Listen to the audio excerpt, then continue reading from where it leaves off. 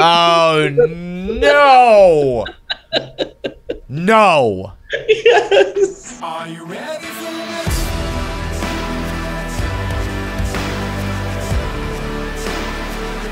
Are you ready for this?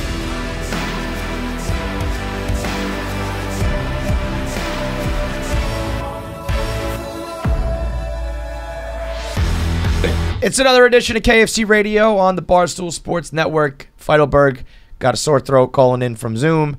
I'm here in studio. And if you guys aren't sick yet, I got you sick Monday, so you're getting sick. Just so we're clear. Son of a bitch! I feel great. It's so bad. It's actually kind of nice. This will be the highest I talk the whole episode, because if I talk any louder, my tonsil pops into my mouth.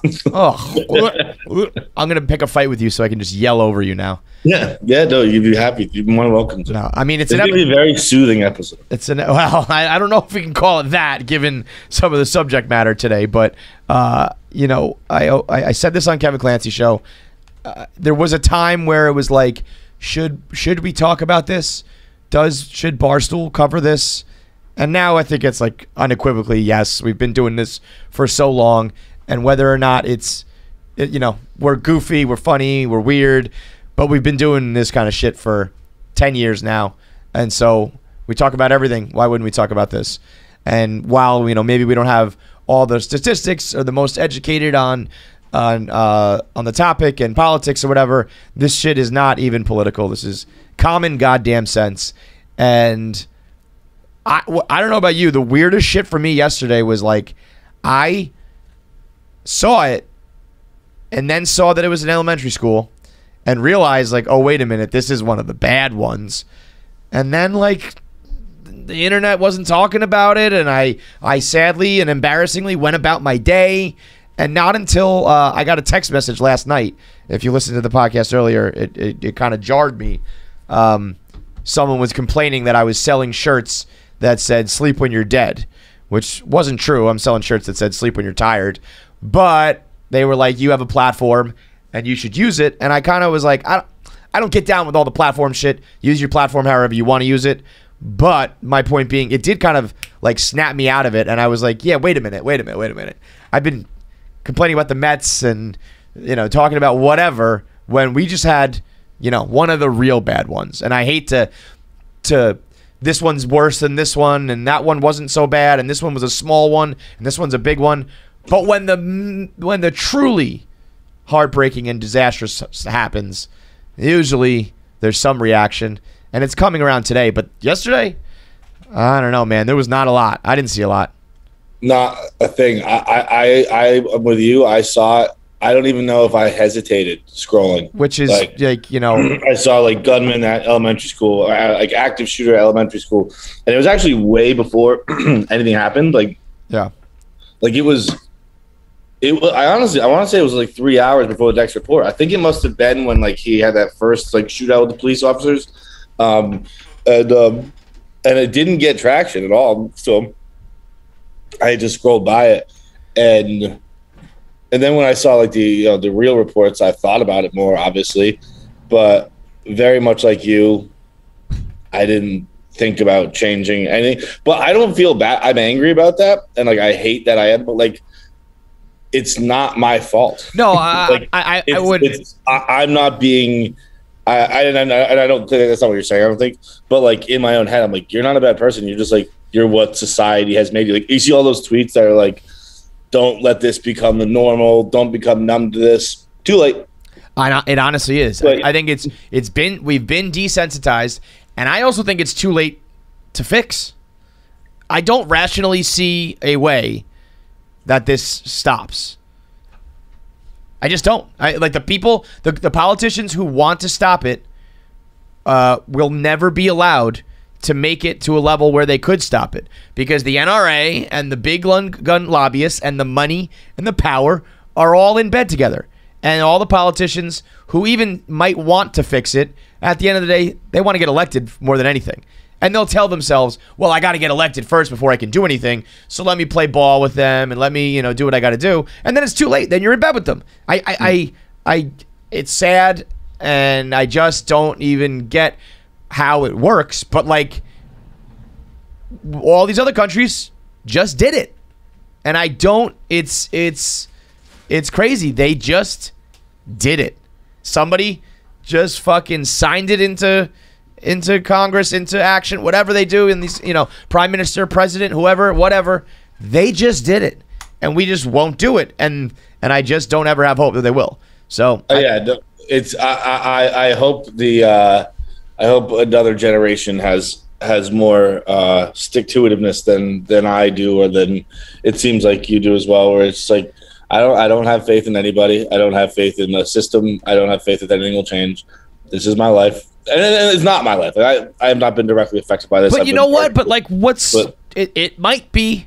Yeah. It's one of these things that like it's not crazy anymore. And it hasn't been for a long time. But I had already forgotten about the 10 people Buffalo who were shot by like it didn't even happen. I'd forgotten about that, which is so sickening and sad. That was last week? Yeah, it was like 10 days ago. Forgot about that. And like it is not far fetched that it could happen to you. And you know what? That's the one thing. And I hate to say it, but until some politician's kid gets slaughtered, nobody's doing shit. And and honestly, even if it did happen, I think that one politician would try, and the rest of the guys would rally against him because they need their political careers to thrive, and they need their money and their power. But I guess that's what I just don't understand. And like, we're always very open that we're two people who don't understand what we're talking about, basically ever. But like, it is a very popular platform.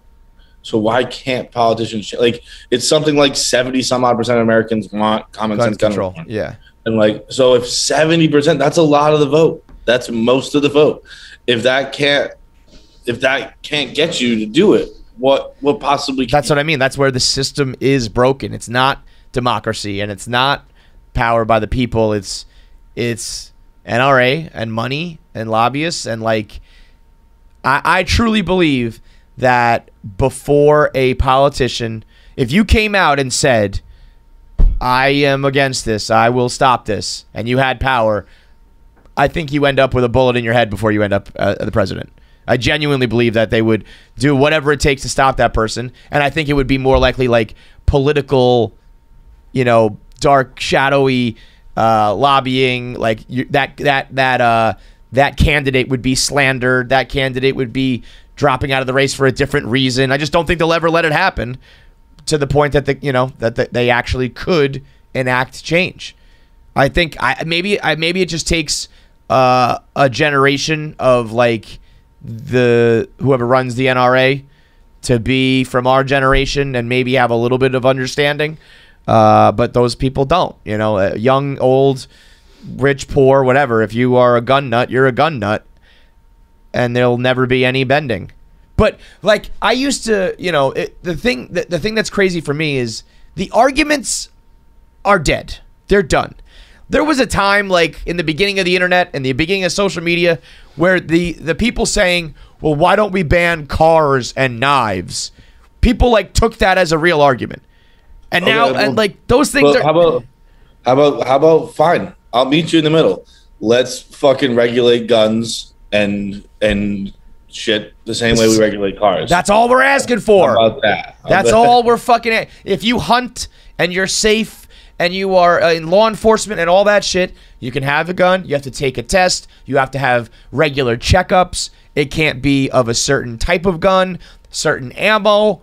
We'll do all that. Okay, and then those people can have your guns. What we want to do is stop the crazy people. What we want to do is stop the ease that you can get it. And we want to stop the massive guns that are only used for mass casualties. Can you do that for us, you dumb fucking assholes? And then all of the arguments, none of them fly. Like the old it's not the guns, it's the mental health. Well, everybody else in every country has mental health problems too. They don't have the shootings because they control the guns. They don't control the mental health. They haven't fixed the mental health. They fixed the guns. So also the people who are the pro-gun, the Venn diagram between pro-gun people and pro-mental health people pretty small. And that's what drives me even crazier because the Life is Precious pro-life platform are the same people letting this fucking happen. You have to have your baby. You can't have an abortion. Let the baby live because every life matters. But by the time you're 8, we'll send you off to school to be fucking slaughtered. But we're all about life. Fuck off, you dumb dicks. There's a mental health problem. Well, there's a mental health problem all over the world and no other mass shootings. Gun laws don't work. Bad guys don't follow the rules. Well, other countries have bad guys and they don't have mass shootings. It's like I feel like I'm taking crazy pills where there was a time where I felt like I wasn't educated enough, or I didn't know the stats, or I didn't know the reality, and now it's like we have the proof. It's every other country. And maybe I can understand where it's like we're bigger than other countries. We have more people. Some of these things are different, so maybe it won't go as smoothly or as like instantly, but let's try. Yeah, let's fucking try. And if I'm wrong, then you can have your guns back and we'll just, whatever, but let's fucking try. That's what it comes down to, really. Like, that's really all it comes down to, is just let's try something. Right. Like, what has been attempted since Sandy Hook? Nothing. The big tweet, there might be an answer. No, the big tweet going viral is like the only thing that's changed is every school has like active shooter drills and all that. And so we just said to you, the final line of the tweet is something like, we just told you, good luck and pray for the best. That's what's changed. No, what's changed is that like we also decided to give anxiety to every child. Right. That it might happen to them. Bro, and the odds are it obviously won't. But we'll make sure you think about it every day when you go to school. That's been our big change. I've been posting those silly videos of Shay where she asks me all these questions about what happens if a tree falls on our house, what happens if a bear attacks me, what happens if there's a tornado, and there are all these things that are 1 in a zillion. And if she were to get wind of this and she were to understand what happened, and she would crumble as a person, as a little person. She wouldn't be able to handle it.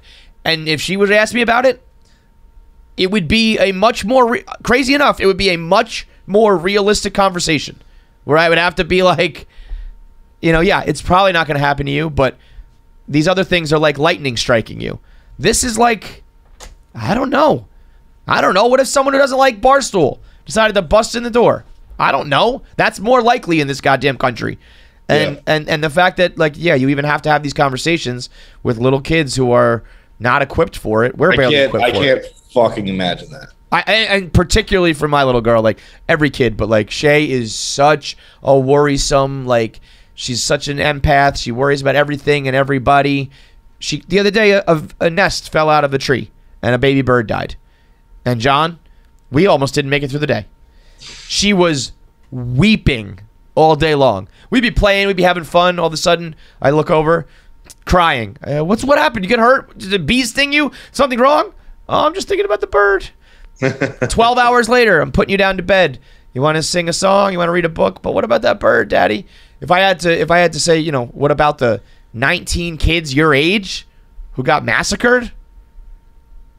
Heavens to Betsy. And so whether you're a dumbass who cites the Constitution, whether you're a dumbass... Dude, who gives a fuck about the Constitution? Don't bring that up on this podcast. I can't even... We're anti-Constitution. Whether it's that, whether it's the bad guys don't follow laws, whether it's the mental health, whether you're going to blame the police on this one, whatever it is, the bottom line is this. I say to you, we should take steps to stop the babies from being massacred at school. And those people say, yes, but. Yeah, right. If you say but to my statement of that, you're a bad person. You're a dumb person. You're a bad person. You're a brainwashed person. And I think you're an absolute scumbag. That's what it boils down to. You are correct. We should. Yeah, like that's it. Period. And I had a guy call up radio today, and he was a nice enough guy, and he was actually being very emotional about it. And he was like, I have an AR at my house. And I was like, if I told you right now to give that gun back, and if I could snap my fingers and promise that everyone else would do the same thing, and the problem would be fixed, would you do it? And I think he even did say, like, yes, I would. But then it's like, you know what? Go do it. Go give it in right now. Go give it to one of those amnesty things. Go to a buyback. Go do it. But if you have a gun, you're gay. You're so gay. You're so such gay. a fucking pussy. You're so gay. And I never understand that one either. The good guy with a gun. And I choose that word because that would really offend people with guns. But dude, if you got a gun, you're gay. You're so gay. and how about you're either a dumb gay ball who leaves the gun out because listen, you want to protect your family, right? So if someone bursts in the door and tries to kill you and your family, you want to have your gun ready. Well, I guarantee you, before you ever save your family, turning into John McClane, your kid's going to play with that gun and blow his head off. Or you're one of the smart people who's safe about it, and you have your gun in a safe, and you have your ammo in the other safe, and you have them on separate houses, and nobody can get to it. So by the time these guys burst in your John McClane fantasy, when your house is being invaded, you're fucking dead anyway. The good guy with a gun should only be a law enforcement. And even then, there's countries who are like, we don't even give the cops the guns, and that works out. You want me to make an argument? I'm just going to talk about something different real quick. You ever watch British TV shows, British cop shows? They're so much fucking better because the cop doesn't just show up and shoot everybody. You gotta use your brain. They're much more interesting television shows. So all I'm saying is that if we ban guns here, TV get better, and the cops don't get to have guns, TV gets a lot better. If you won't do it for the children, do it for Netflix. Bro, watch a season of Luther, and then watch fucking NCIS, and you tell me what show you want on fucking broadcast network television. Yep. God. Ban guns, that's what we get. If that ain't the best pitch I've heard, get a good season of TV out of this, you fucking dickheads. Tell me Luther's not better. Dude. Yeah, better. So much better. I just like, there's just no way. Motherfucker. Funny bone? No, I have like bursitis from punching. Oh, Jesus Christ. Yeah, just punch things. Be regular violent. Don't be gay violent with a gun. I just, it's reached a point where it's like arguing with a person who's trying to tell you the sky is yellow. Like, there is no more nuance to the argument I'm not understanding. You are talking about, you want regular ass people to easily be able to get automatic weapons. There just is no, it's like, argue why I shouldn't. And it's like, what do you mean? I shouldn't even have to. I can't even come up with all of the points, because it's like telling me, you shouldn't just murder people on sight. You shouldn't just burn down houses. You shouldn't just, run over people with your car. These are just things that you should know shouldn't happen. It's crazy, man. It is, like, dude, it honestly is. It's like, dude, I remember Sandy Hook. I remember very vividly, because we were at work, and Dave was like, shut down the blog. Yeah. Yeah. This is like this can't be a day where like people work, or like we can't speak to this, all that kind of shit. It wasn't even about like you didn't want us talking about it. It was just like, can't be clowning around about dumb shit when this is going on. But just like, honestly, it felt like more than that from him, where it was just like, everyone go home. Yeah. Like this is a fucked. national tragedy. Yeah. Everyone go home and like do what you need to do to deal with this. Right.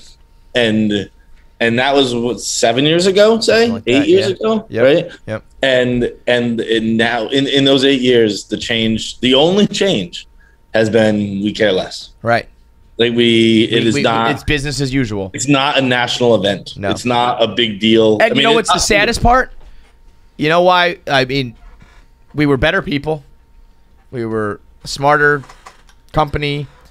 We also were, 45 minutes away from that. It was Connecticut. It was smack in between the two cities that existed on Barstool, and it was a bunch of rich white kids, or average, middle class, upper class white kids. This is a bunch of poor Mexican kids who don't speak English. They are going to get even less attention than anybody else does, and that's the sickest part of it all. I would love to try to do some sort of fundraising to pay for like funeral costs or counseling, or I think sometimes when this happens, they like change schools, like if they need a new building or whatever. Counseling for that's actually something I was going to say too, is that like, you know, I unfortunately haven't even learned how to pronounce it. It's Uvalde. What's it? Uvalde. Uvalde, Texas. Uvalde. Okay, so like we'll think about Uvalde for a few days, maybe, right? And then you'll carry on. That's it. But like we think about these things in such a small little box. That town's dead. Done. Like that town's never. They are already so poor and marginalized as is, and now like it kills any town where that's what you're known for. That's what nobody wants to start a business. No one wants to start a family. Nobody wants. It's just that's it. You are the town where all the kids get sold. It's like a horror movie. It becomes Amityville. You know.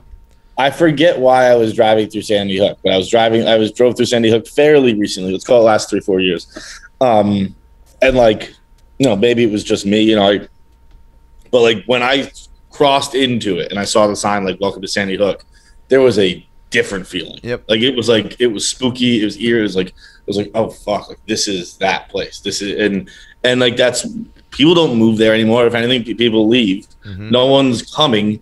It is, and obviously it's not a dead town, but it is everything about that town. This is now their Big Bang Theory. It defines you. This is where it began. Yep. Yeah. You remember that I don't know if you ended up watching it, but it was a documentary I watched on that. It was like a really small town in the middle of nowhere America where they took matters into their own hands. There was one citizen of this town of like 400 people. It was like comically small. One guy was like a rapist and a bully and a murderer, and he always got away with it, and the town just banded together. They fucking killed him. Nobody said a word, and nobody could prove anything, but it just consumed this town. Nobody could ever move on from it. There was this black cloud of like murder and lies and deceit, and in that case, it was almost honorable what they did.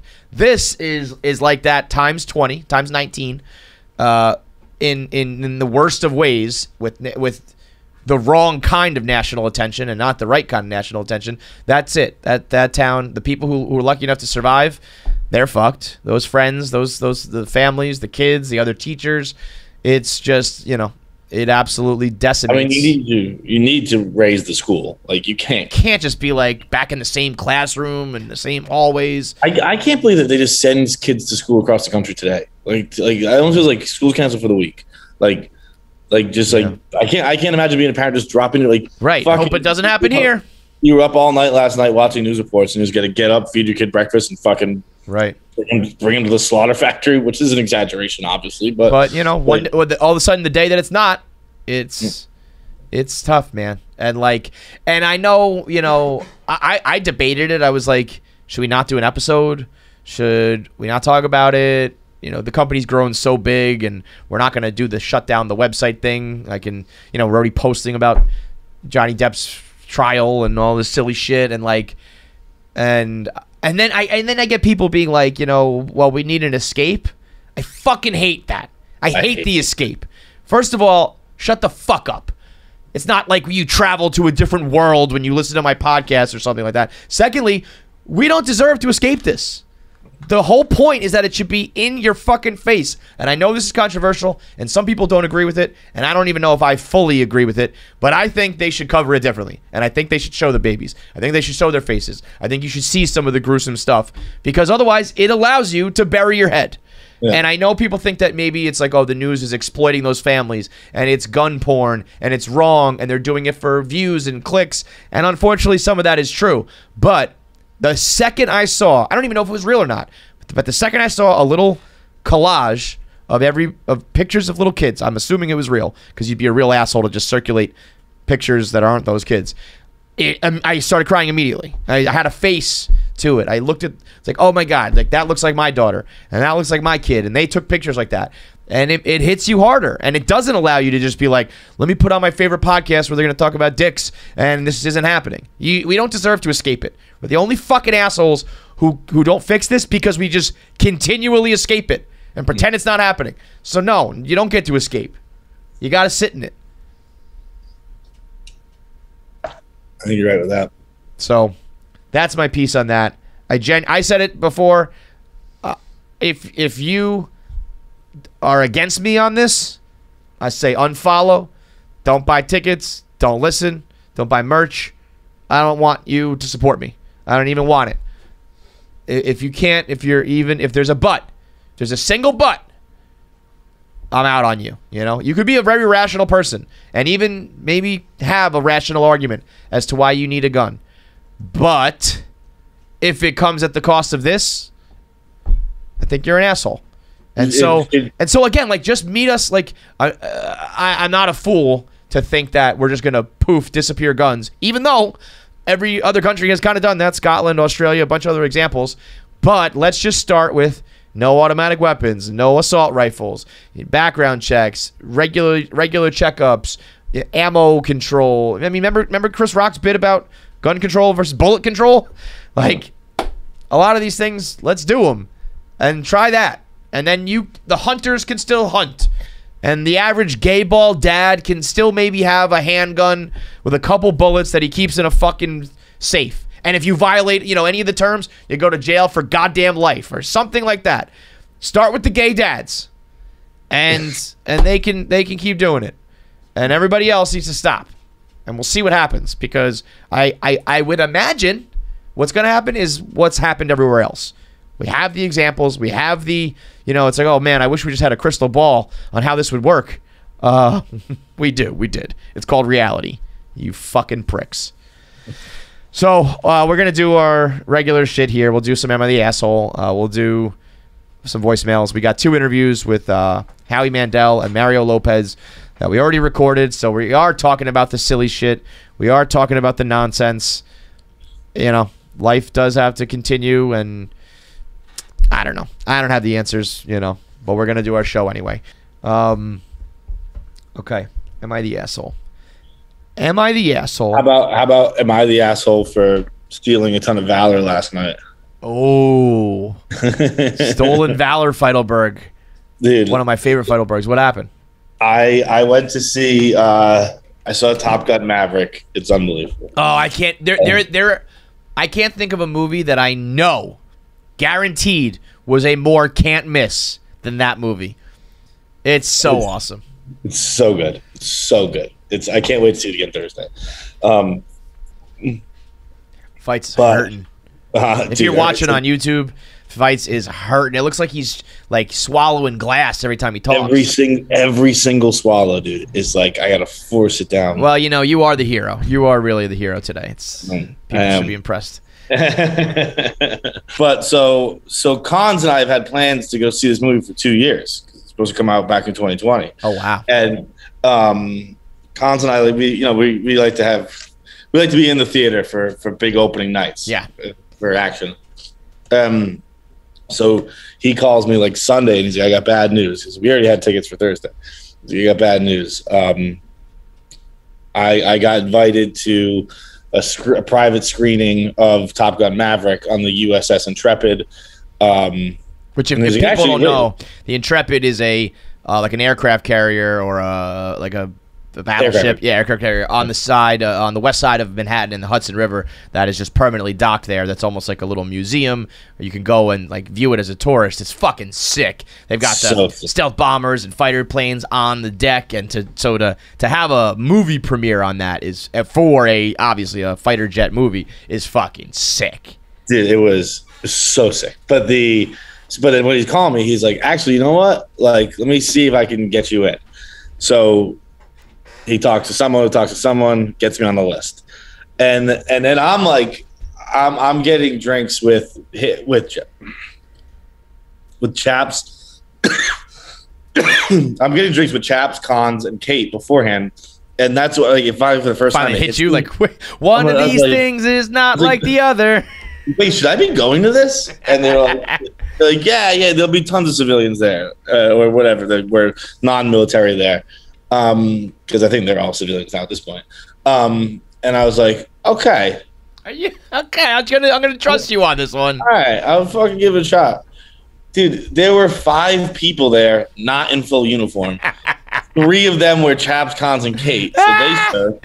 The other guy was a photographer. Like, everyone was in full fucking. The fact, it's pretty rare when you can absolutely single out, like you might have a hunch, you might have a pretty good inclination, you might even be right with your guess, but when you absolutely can zero in and narrow down that you are the number one asshole at an event, that's special. That's special. I was like, oh, you guys are all, you're active. you guys all like do this Top Gun shit for a living. Okay. This is active military. What were you wearing? Oh boy. I was wearing this t-shirt, a pair of jeans, but I'm gonna show you something because we couldn't figure out where it was gonna be. Like where the screening was gonna be. It turns out that there is a theater on board, so that it was just at the regular theater. Got it. So we thought maybe there was going to be like a setup outside. That's what I thought. Yeah, like an inflatable movie screen and. Yeah, and it was going to be there, and it was going to be a little breezy because you're on the water. Sure. So you had to dress warm with this jacket, huh? So in case of a breeze, I did bring a sweater, which I wore like this. Oh no! No. Yes. If you're not watching, stop listening. Go over to the YouTube. John wore his sweater tied around his neck like a tennis pro at the country club, named like, "Hi, I'm Trip Wentworth III. Nice to meet you. My dad owns this place." You look like a colossal asshole. Dude, everyone else was in full uniform. And I was wearing this. Like the stereotype look, like the cartoon character look for when you're trying to make a white asshole. I mean, that's it. You did it, babe. I look like a guy whose dad voted to send them over, but wasn't letting me go. What a colossal asshole you are. You didn't think to just maybe, put it on or hold it, or you just kept it over the shoulders, huh? It never occurred to me, really. Yeah. No. It was, because I'll be honest, I like the look. Like, I'll be honest, I thought I looked good. I was getting this fit off, man. I was throwing fits, bro. I'm sorry. I'm fine with it. But you know what was a strange experience of it was that, like, I feel like when regular people, when civilians go see a movie like this, they're more hoorah than like the soldiers. Sure. Than soldiers. Like, there wasn't a bunch of like woo. Like, I thought it was gonna be like screaming and shit like that. There wasn't at all, really. Well, that's because they were all like, active servicemen and women who like respect it and don't, glorify it and turn it into an action movie like the assholes would, like the assholes with the sweaters around their neck. Dude, it was even at one point someone was giving a speech beforehand and said, like, we thank you guys, you're our heroes, blah blah blah, and someone would kind of say, bullshit. I love it, exactly. Like, we're not here for this nonsense. Oh, fuck. Yeah, there was no like none of the stars or anything, right? No.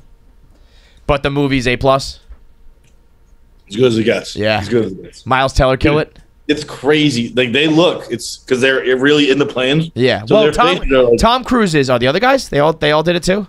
I think they're all in the planes. Yeah. I think the rumor with Cruise was that he flew. Like that he like learned how to do it and yeah. So they're all doing the the G-force. Like, dude, I can't even melting faces. I was at the doctor the other day with Keegan, and I sat down on the doctor's little stool that spins, and he spun me around like 3 times, and I was like, "Whoa, bro, I'm a little nauseous." Being a fighter pilot, being in a jet with, the gravity, the G-force, your face, you're flipping upside, I'd be puking everywhere, dude. Yeah, oh yeah. These guys are. It's an impressive thing to pull off. Tom Cruise, he's an absolute psychopathic asshole, but you got to give the guy credit. He goes balls to the wall on every fucking role. He's if you don't appreciate Tom Cruise, appreciate Tom Cruise. You're never getting another Tom Cruise. He is a fucking movie star. Now again, he might endorse and condone cloak and dagger, life ruining practices by a cult, but you know what? Like I think we might have had this conversation once before, but or maybe he said it or something. I'm having a little bit of deja vu. But if there's ever a chance to do like an astronaut movie where they're actually in space, he'll go. Oh yeah. Like if Elon and SpaceX and like privatized space travel becomes enough that like Hollywood's like, we could actually do this scene from outer space, Tom Cruise will turn into an astronaut. He'll do it. He'll be the first one to go. 100%. He's, he is a gangster, man. It's like separate the art from the artist or whatever. They separate the Scientology. He might be more dedicated and better to his craft than anybody. Like, he's the Kobe. Is Scientology? This is how good that movie has me talking. Is Scientology even that bad? Got a little bit of heat for that recently. Our boy Bill Burr. He was like, he said something like, a couple dead bodies and a couple bent out of shape 90s sitcom actors. Is it really that bad? Like, dude, you want to do a body count, Scientology versus fucking Christianity? Oh well, yeah, you're right. The cleaners every day. You're right on that one for sure. One afternoon in the Crusades.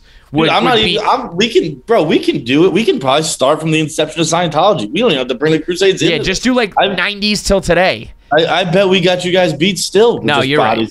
That's a fact. But I do so Leah Remini tweeted it like at Bill Burr and was like, hey, Bill, give me a call. Like, I'll let you know. And I think her whole thing is when you know the extent of what they do and how they do it, it's basically like a real life Handmaid's Tale. But I can understand the take of, so many bodies. But yeah. Has she seen Top Gun Maverick yet? It's like, I say, it's like, weigh the things of the arguments. It's like the gun control versus the good and the pros and the cons. And it's like Scientology cult, a lot of shady shit, created, Top Gun Maverick. These are you got to break a few eggs. I saw someone tweet, Tom Cruise is definitely my favorite actor. But Tom Cruise is definitely my favorite actor who knows where Shelby Miscavige's body is. It is funny to think about, like, when he did that. Miscavige. I know what you're talking about, but I love the, like, you think about him when his famous like rant when he went on Oprah and he stood on the couch and said how much he loves Katie Holmes. And his behind the scenes like yelling at the crew and like just all the things. That was sick though. That was cool. Like that, he was the good guy. Well, yeah, that's when he was like, I'm taking this shit professional, like serious. Yeah, and you should too. He's like, we have the industry on our backs. Yeah. You can't wear a fucking mask.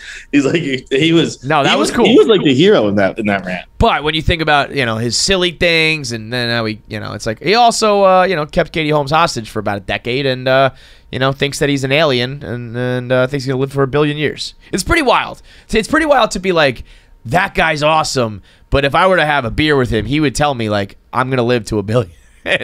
but dude, like this, again, like I gotta ride in defense Scientology here. Like how is that crazier than the guy who having a beer with me? He's like, no, genuinely, when I die, I'm going to paradise. Yeah, no, and you're like, what? Yeah. Why is that crazier? It's not that much crazier. It's not. It's really not, man.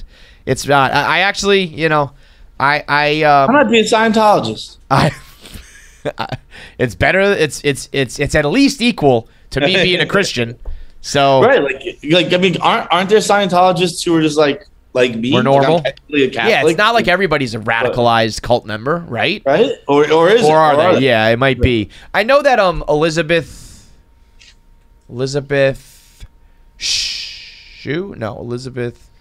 Whatever. The girl from. It's funny because she plays Handmaid's Tale. Oh, Elizabeth Moss. No. Moss? Yeah, Elizabeth Moss. She's the star of Handmaid's Tale, which is like a dystopian future based on like a cult-like religion and government. And she then is a part of Scientology, which I didn't really learn that until recently. That's like Chris D'Elia playing all those fucking pedophiles. It's like, wait a second, what's going on here? She got up and left the room when she says she swears up had and to go down. to the bathroom, suck my dick. But she's like, I'm very open about it. I'm willing to have a conversation with anybody about it. But it's like that's some fucking Roger Goodell shit. I'm available to media. No, you're fucking not. Are you? Yeah. Really? Like, come on KFC Radio, Elizabeth. We'll talk about it. Yeah. Show me the quote where you've ever talked about it. Yeah. What are you talking about? You're open about it. You're not. But it'd be interesting if someone was like the same way that I'd be like, well, yeah, listen, some priests like rape boys, but some of them are good people. Like, are there levels to that in Scientology, or is it just like, no, we're all part of this alien cult? I think I'm actually genuinely done with Catholicism. Genuinely, yeah. Like when Shay came home from school asking me about why Jesus was hammered to a cross, I was like, yeah, no. I'm officially done with this. Like, one of the very first things I'm going to do when I get my money is talk to their mom about, like, paying for them to go to a Bronxville public school, but because we don't live in this within the lines, we'd have to pay for it. I'm done. I think I'm legit done with that. It's like, I have a 7-year-old coming home asking me about nailing people to wood. That's psychotic, folks. If you're an adult, and God bless her teacher, like, they're a great school otherwise, but, like, you sat in front of a room full of 6 and 7-year-olds and said how he was nailed to the cross, you're psychotic. Just talk to him about, like, be a good person, turn the other cheek, do unto others as you would do. All that's fine. Don't have my kid coming home talking to me about nailing to the wood. That's fucking psychotic, and it was kind of my breaking point, which is crazy because it's not, you know, it wasn't the rape and it wasn't all this other shit that I don't condone. But it finally, much like we said about the shootings, like, it's finally affecting me and my life in a way that I was like, nope, not doing this anymore. Fuck that. This is weird. So, fuck Catholicism. We're anti-Catholicism, anti-Constitution. We're pro-feminist, pro-masculine. Pro-Scientology. Pro-Scientology. All right, let's do voicemails. They are brought to you by Shady Ray Sunglasses, the best in the industry when it comes to fit and style and performance without the big brand price tag. It doesn't just stop at the quality. They have the most insane protection program out of all of the eyewear because every pair is backed by lost and broken replacements. That means if you lose it or you break it, even if like the first day you buy it, the first second you buy it, you break it or lose it, they will send you a new pair. Wear it, doing whatever you want. Extreme sports, fucking water skiing, swim with them, run with them, wrestle with them. If they break or they get lost, they will send you a new pair, no questions asked. They're also pretty stylish. They've got everything from just regular like black shades that the average guy, average dad like me wants to wear, all the way down to some of the, you know, brighter colors and clear frames and different lenses and different shapes and styles. So they got you covered. And the best thing is when I did the Shady Rays, you do promo code KFC, or you do the URL is shadyrays.com/KFC, and it cuts everything in half. You get 50% off for 2 pairs. So when you see like you put one in your cart and it says like $100, and then you put in promo code KFC, it gets cut down to 50 and you get 2 pairs. It's like, it feels like it's Christmas morning. So go to shadyrays.com/KFC, get 50% off 2+ pairs of polarized sunglasses. The very best deal of the season. shadyrays.com/KFC. Hello, guys. So, real quick, just listen to Tuesday's episode, and yes, Nova Moraine is my #1 choice. Right on point with that. But also, let's talk about another very hot video, Crazy by Aerosmith. Yeah, I know now as an adult, it's kind of creepy knowing that your teenage daughter's in the video, but at the end of the video, there's this half-naked guy. Like, he could have gotten it back in the day. Like, I would watch this video over and over again. Well, come to find out, being from New Orleans, that guy got arrested down here for raping college students. And I'm like, oh, shit, that took a turn. And I was also thinking horribly, like, oh, damn, that was me. I wouldn't have called it rape, but okay. Yeah, that took a turn. But, so is there anybody out there that, you know, you might have idolized that didn't really turn out the way that you planned? I think I'm going to cut her off there before there's a but. By the way, I think I had a 5th pick of the... Oh, this all happened at the live show, right? So these people don't even know what we're talking about. Well, no, wait, hang on. We did, it was when we did music video draft. We did that on the podcast, right? Yeah. I think I actually skipped my 5th pick because she said her video was Crazy by Aerosmith. And it's kind of weird because Liv Tyler is in the video and... she was being sexy and weird, and it's Steven Tyler's daughter. But I was going to pick Crying for my music video. I think I had a 5th pick that I never picked. Alicia Silverstone, she's in both. She was in Crying, and then she was in Crazy. But when Alicia Silverstone jumps off... Crazy? Crazy is, I'd go crazy, crazy, crazy for you, baby. Okay. Na-na-na. It's like kind of like Crying Part 2. They like ran it back for the next album. And they brought Alicia Silverstone back, and she ends up... I think it's like a Thelma and Louise type video with her and Liv Tyler. But Alicia Silverstone in Crying is a dope song. And when she jumps off the overpass and she has a rope tied to her. She gives the finger. It was fucking wacky shit going on in the 90s.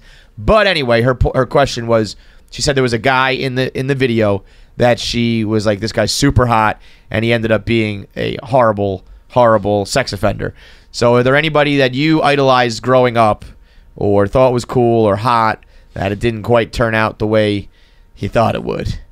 Did she mention NuvaRing to start the podcast? Yes, she did. She hit it all. She said, I'm one of those girls who has the Nuva ring, and I'm happy about it. I'm cheering for it.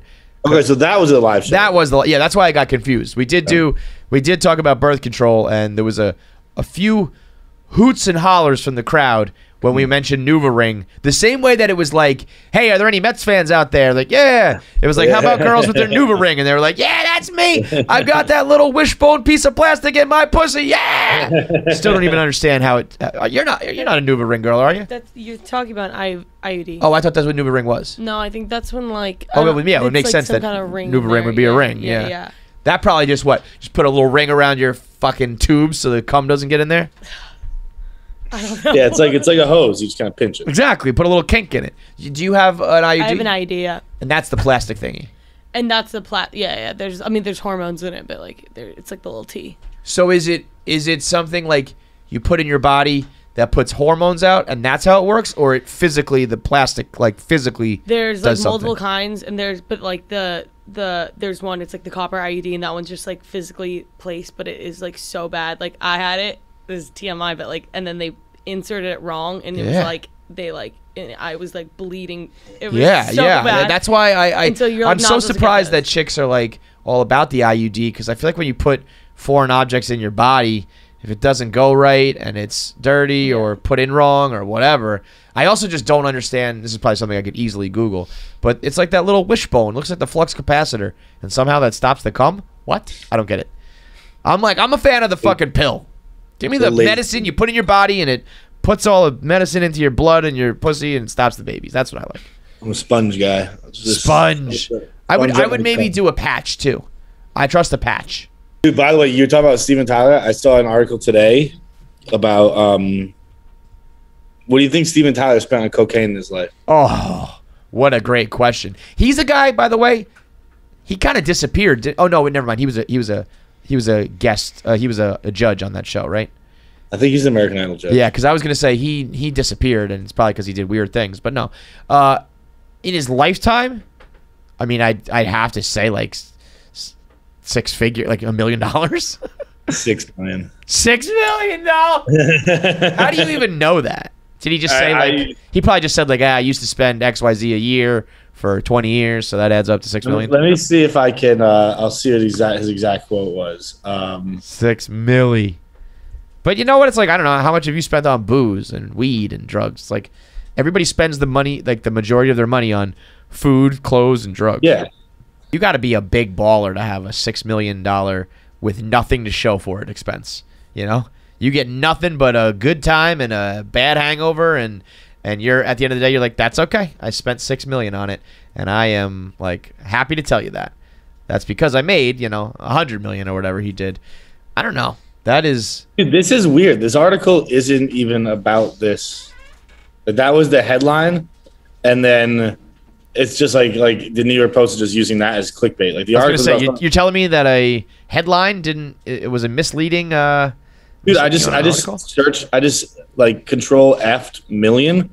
It's in the article once. It's the last sentence, and it's the last sentence of the second last paragraph. Oh, by the way, he did it $6 million. That's it. Like put it in the article. Tyler once estimated that he'd won $6 million on cocaine in his lifetime. So I clicked that link. That's from 2013. He said this. I mean, that's how like not shocking that news was.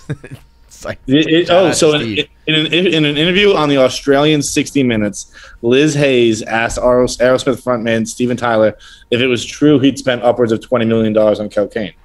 No, probably realistically 5 or 6. I love that being like, seriously, lady, you think I spent $20 million on cocaine? It was 6. It's like, dude, anything above like several $100,000 is probably too much, man. It says, but it doesn't matter. You could also just say I've snorted half of Peru. It's what we did.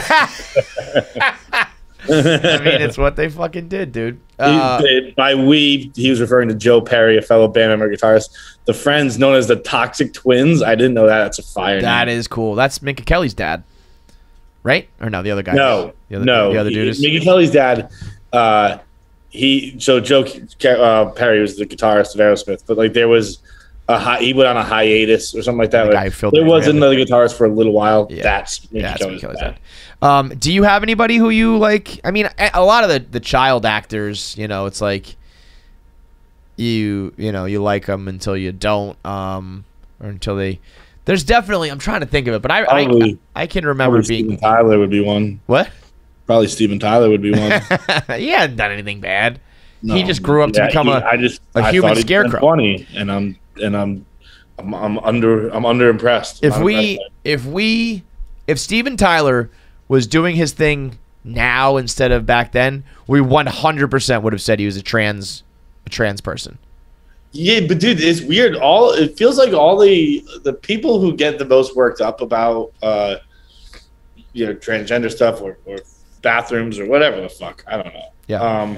Like if you look back at who their favorite bands were, you're gonna see that they were. Yeah. So you liked a lot of guys dressed up in tight flowing. Oh, big time. Tight but also flowing clothes. You had like ribbons and scarves and long hair and big lips and no dick. Very and skinny vocal jeans now about how high heels. Men used to be men. Right. Oh, dude, I saw the funniest. On Satisfaction. I saw this fucking meme, and I know it was meant to be real, and a lot of it is, but it has the quote. It says, "I just wish we could go back to a simpler time." Like I wish America would go back to the 50s when things were simple. And it's got a mom, a dad, and some kids and a grandpa in a Norman Rockwell painting. But then it has the meme like words written on it to like what they're actually going through in their life, to be like it basically being like it wasn't that hard and it wasn't that fun in the 50s. And most of them are like, yeah, this is heartbreaking. But so like the young son, it says, "I have polio."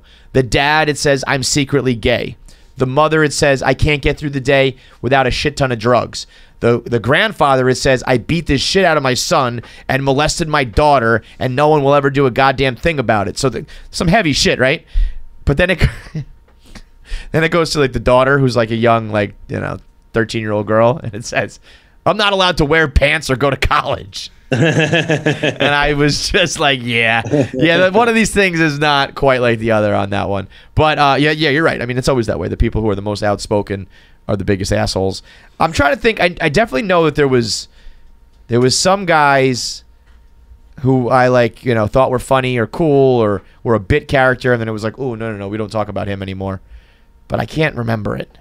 But there's a shit ton of people who ended up being bad people, you know? Yeah. Or burnouts or drug addicts or whatever. But I don't care about like if you fell on hard times. Weinstein guy for a while. Right.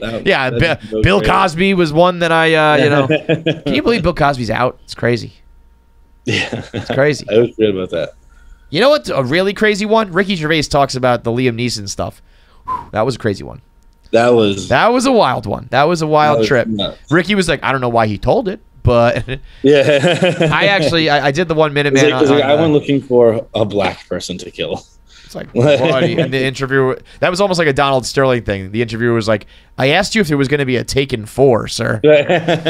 I did like Ricky's trans stuff when he said, regular, original women with a womb, those fucking dinosaurs. That delivery absolutely killed me, man. I find that special is very funny. Yeah, I watched like half of it. I liked it. I thought it was very funny. It's not preachy. Like, he does break it down and talk a little bit about cancel culture, but he does it in a very basic way. And the rest I just found very funny. It's been a little while since we've had like a home run comedy special, and I don't know if I'm even ready to give him that, but that was money. All right, let's get back to the voicemails. KFC Feits gang. I'm listening to the episode right now where Jackie's following the cherry blood. I literally watched an episode of Always Sunny last night, the 1920s black and white, where they're doing the cherry blood mix-up ordeal, and I feel like life is a simulation. Jackie's living that. Question: who out of the KFC bunch would make the best reality show if you just followed them with a camera all the time. Two best candidates are Feits and Jackie. But then there's the KFC dad angle and just seeing the chaos. I mean, it's Feits of you trying to be a dad. So what's the question? What members of the KFC radio gang would make the best reality show? It's you. I'll tell you what, DJ Zach might make a run though. Like Zach has some deep dark nights out there where he's in a mesh shirt in like the gay clubs of New York City, where he probably sees some things that we would never encounter. Jackie, Jackie's not a real person. She's not a girl. She's not even a human. She's just a character from the simulation at this point. I almost want the reality show of her to come out so that she realizes she's not normal. Jackie's like, I'm in the room. You know that, right? But like, if I could speak for Jackie, we're aware of our lack of normalcy. I don't think they just walked out. They have a meeting. I don't think Jackie is. Yet. I think she's still young. I think she's still surrounded by a lot of other people who are weird and crazy. And when you're a young, dumb kid and you're blacked out and you're weird and you say your silly shit and you have your crazy beliefs, and it's like the Mean Girls pod talking about like robbing guys. Like when you're that young and you're young and dumb and surrounded by young, dumb people. I don't know if she knows she's crazy yet. Because every time we say something, she's like, what? And it's like, yeah, it's weird that you followed a blood trail around Manhattan. She's like, oh yeah, I guess you're right. I get weird with it with my thing where I'm like, I understand I'm abnormal, but I don't get why I am, because I think everything I do is the most it's normal, yeah. So it's like you acknowledge that nobody else really does this, but you don't know why. But I think they're wrong. Yeah, yeah. I think I'm right. I know I'm in the minority. I know I'm the rarity, but I think I'm the one doing it right. Yeah, that's called denial, I think.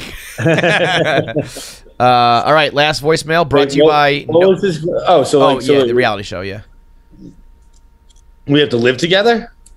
No, I don't think it's not like the Kardashians all live together and stuff. That the cameras bounce around. What's this pervert saying? We got to sleep together?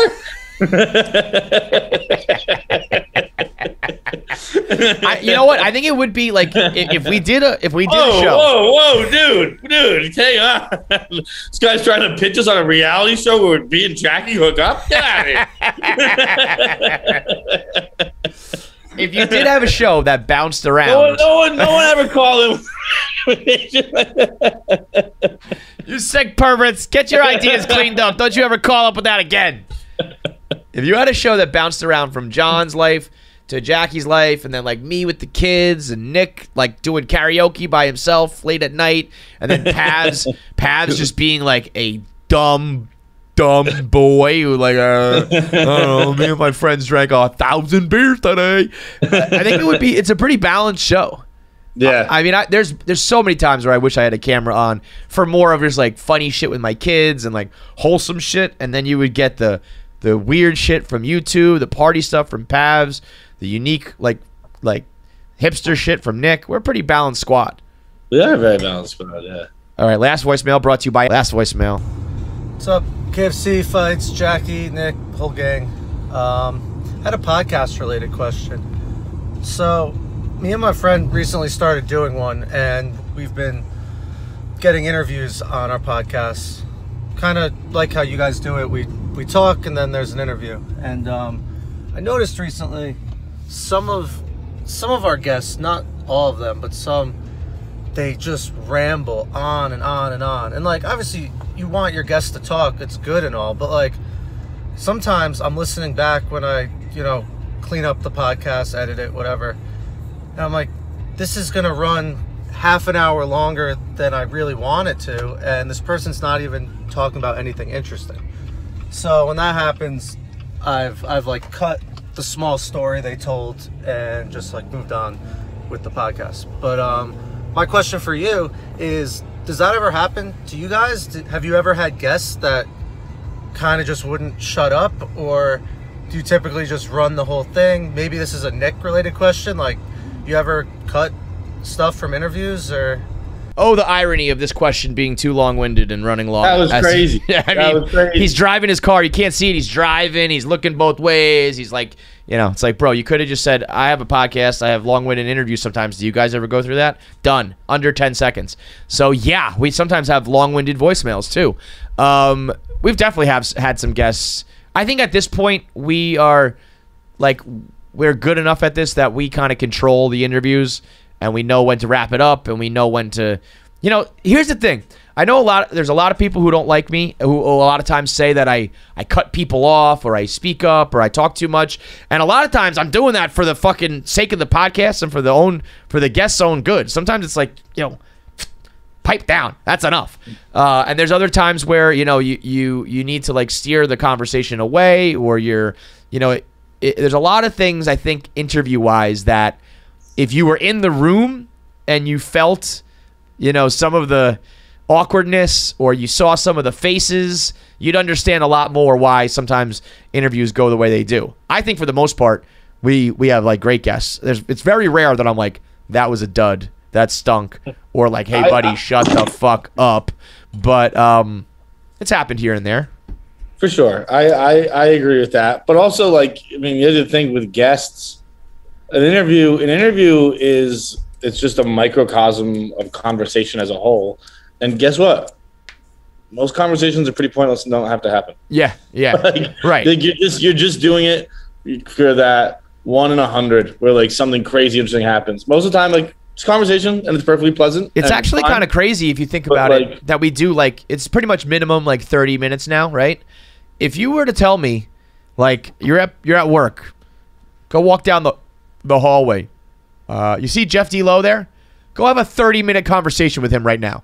That's crazy, right? Yeah. Right. And these people come with stories, and they come with a reason and something to talk about. But it's hard to be interesting and intriguing while also being, quick and brevity and interest and unique and all that. I'm trying to think if there's one that really stood out. Like, it's very rare that we'll have one where, not very rare, but pretty rare, that the person will leave and we'll be like, whoa, buddy. I mean, I don't like saying it because he's an incredibly nice guy. Interviewing Bob Saget wasn't very fun. Saget would just Saget would just ramp. Go back and listen to our Bob Saget interviews. We both say 3 words the whole time. But it had a charm because it's Bob. But if other people did that to us, it would have been like, what is going on here? I think the first time he did it, I was like, what the fuck? Yeah. But then we talked, like, I DM'd with him, and he was a very nice guy. And the fact that he was so, maybe it's because we let him do that and say his piece, but he was always like, this was great, guys. And I was like, what? Okay, was it? Because you just ran with it. And then there's always a few that are just like, my main thing is, if you're going to be a guest on a podcast, come with some energy, maybe like one pre-planned story. Like, I'm going to tell you guys my funniest story that happened to me and wedge it into the show if you have to. But like, sometimes people come on, and even it could be like comics and other people in the business, and they're just like, what's up, man? How you doing? And we just have like a regular conversation. It's like, you're fine to like talk to at a bar, but this was a form of entertainment that you expect people to want to listen to. Okay, man, and podcasts are just kind of conversating, but at the same time, it's like, you expect people to really care about them. I don't know about that one, man. But the 2 guests we have today are neither of those. We got Howie Mandel, who basically performs like a stand-up routine for us. When I found out he was the voice, I don't even want to blow it for you. He is the voice of a very popular 80s movie character that I didn't know about, that for the 80s baby in me and the 90s kid made my dick hard. I'll just say it. So we got Howie Mandel, and after him, we've got Mario Lopez, who I think is low-key creeping up to the top of my list of people I would trade lives with right now. Not many people would be like, who do I want to be? Mario Lopez. Like, you think about movie stars, and you think about like sex icons and fighters and athletes, and it's like, look at what Mario Lopez has done his entire life. The people he rolled with, the life he's had, the money he makes, the job he does, how well he does it, how easy it is for him, and some of the stories that he alludes to in this interview. Not a bad life for your boy Mario. So we'll talk to him now. It's Howie Mandel and then Mario Lopez on KFC Radio. Brought to you by absolutely nobody, because today only had 2 ads instead of 1. One up from last time, guys. Yeah, double the last episode. Crack job by the fucking sales team. So I'll use this time to tell you to go get tickets. We only have about 143, I believe was the number of tickets available in Chicago. That was like a 750-person theater. We're like at 6 something. So if you want your tickets to Chicago, buy them now. It's July. It's for June like 19th or something like that. I want to say 18th. 18th. So that's going to sell out very quickly. And then from there, we're going to try to do DC. Nothing's official yet, but we're going to try to do DC the same weekend as the Pop Punk Music Festival with OAR and Alanis Morissette and Dave Matthews and all those bands. So Thursday, the 29th of September, will probably be DC. And then I'm tentatively going to say the rest of the year, my thoughts would be Denver, LA, Phoenix, Dallas, come back east for Providence, finish off in New York.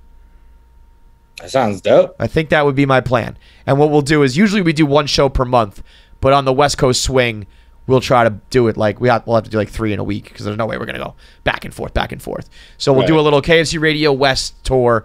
We'll hit Dallas, go down to LA, over to Phoenix. Denver. Down to LA, over to Phoenix, up to Dallas, or sideways to Dallas, or whatever the fuck, and then back east. So that's the tentative plan. If you're any of those cities, that sounds very sick. Yeah, I want to. We looked at our demos of where the people are, and those are our most active downloads and listens. And but I personally wanted to hit Denver. I was like, I want to go see Denver. I think Denver's cool. So and they're at the top of the list as well. But that was the one that I was like, we're doing that one for sure. So if you're happy about that, you live in those cities, let us know. If you really want to make a run and a push for other cities that you think we really should be there, tell us why. But that's probably going to be the list of KFC Radio Live throughout the rest of the year for this tour. So anyway, but I got locked away because I didn't want to go near my wife didn't want me near her. And then for 10 days, I was in a room by myself, which is not a good thing. I don't like being by myself anywhere. I don't like eating alone. I don't like quiet. I need distraction. And, for 10 days, nothing but fucking me. And it's nobody was fucking me. I was fucking myself. I was fucking myself in my head. And, the highlight of the day is opening the door to the room. My wife would leave it like a cookie. You're in prison, man. I have a cookie. Slide it under the door. Yeah, but I went nuts. I went to the deepest, darkest I've been in a decade. You live out in California, right? Yeah. Couldn't you just kind of hang out in the backyard? Just like I went outside and I went outside. I did. I was trying things. I didn't go because I didn't want to pass her. So there's a little balcony in the room. So I sat out sometimes. I sat on the balcony by myself. So it was just like being in the room, but brighter.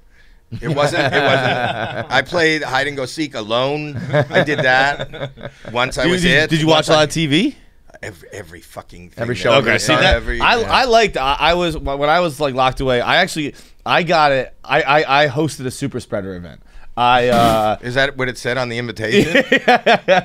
It was. I had to go on vacation with all my friends every winter, and I got tested right before I went. But then I guess I tested negative, and then the next day I showed up, and I just gave everyone COVID. But at first we thought women, children. We thought I hadn't intermingled enough, right? Yeah. There were babies there, everyone, and you licked. Yeah. It was just like kissing them was crazy. They didn't like it was nuts. But I just said so they just locked me in my room. And I watched everything, and it was unbelievable. Glorious, right? I usually don't like being alone with myself, which the truth of the matter is, I like noise. I don't like quiet. The TV is on 24/7 in my house. I watch everything. It doesn't even have to be English for me to watch it. So watching TV. Wait on. What? What was that? What was what? You watched? Are there subtitles? No. I love when the Do thing you know about the other languages? No. What the fuck are you doing? Yeah, you were just gonna try and slide that in that you shows that you don't know what's going on in them. That's what I find that fascinating. Everything becomes a game show to me. It's like, what the fuck is this? What are they doing? Howie Mandel, Is that's one of the game? craziest things I've ever heard in my I'm on life. season 4 of this show. I mean, if you had the subtitles on, yeah, I get that. I like to try to figure out what's going on. I'm just fascinated by anybody that's standing in front of a camera and saying anything. I sometimes don't even. I'm not aware of what language it is. Yeah. You know, but I swear to you, and I will spend. My wife will walk in the room and say, "Is this still fucking on? Like, haven't you?" And I go, I haven't figured out what it is. She's like, put on the subtitles. Yeah, put on the American version, you idiot. I don't want to read. I said I like to watch. So you need to basically like fight Seacrest to the death. It's you two. It's the two like hardest working men in Hollywood. Yeah, no, there can only be one, man. I feel very blessed, man, to be as busy as I have, being a former child actor, right? Yeah, that's hard to kind of make that. It is. I transition. mean, you're one of the probably the most successful like ever, to be honest. Oh, thanks. It's a hard transition to make, right? Like, you know, it's funny that you mentioned struggle. Seacrest too, because we used to live in the same apartment complex. Oh wow! For like a good 7 years. Shit. Yeah, when he just moved from Georgia. At what age is this? Damn, what were we? We were in our 20s. I mean, that makes it sense. was in the 90s. No kidding. So at that point, 90s, he's you've already had like fame, and he's at that point he hasn't done. I mean, I American just done. Idol. I was doing a Saturday morning show and Saved by the Bell, right? Yeah, but he was a radio DJ as well, and he had it was a few years then he had just gotten American Idol.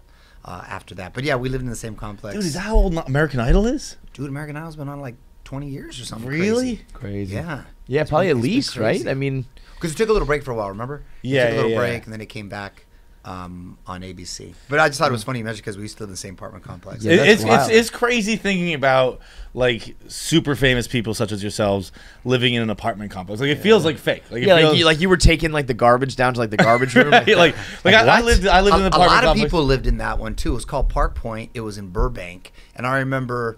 So Seacrest was there, Jennifer Love Hewitt was there, Days of Our Lives cast was there. This is like a reality show. It's like a joke. There was a lot of hot girls there. I bet. It was like Melrose Place. Yeah. And that was fun. I was single. That was fun. Terry was there. There was a bunch of people there at that particular. Was I don't know why. Was it known as like if you're young? So those are the first hype house. Tatiana Ali, they're coming to me now from Fresh Prince. Jesus. A lot of people were there, and Would all you guys at the same hang time. out, or is it? Yeah, just... we'd have like there was like a big common area, and everybody would kind of party around that common area. And the only reason I think a lot of people live there is because it was really geographically convenient to the studios. Like it was right by Universal Studios, Warner Brothers, and it was just right by there, and it just so happened like those were good times. Like, hey Jennifer, hey Tatiana, like maybe in the courtyard we're gonna have a bottle of wine. That's unreal. You're describing a college dorm. It's like it was really famous people. That was my college experience. Yeah, that's wild. It's called that had to be a fun time. Yeah, that was fun. That's good. What's fun, man? Pre-social media, what do you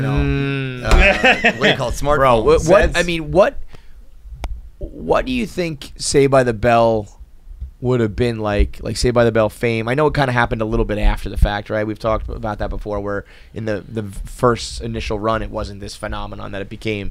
But if you were like doing the child actor thing with a popular show like that under the microscope of social media, I mean, well, that wouldn't have been good. I probably would have been a lot more savvy about it, so therefore careful about it. But just thank God it wasn't around. It's so funny. Everybody from like the previous era says that, like, oh, I would be dead by now, or like they would have fired me, or whatever. I wasn't acting a fool, like doing stupid shit, but I just would have.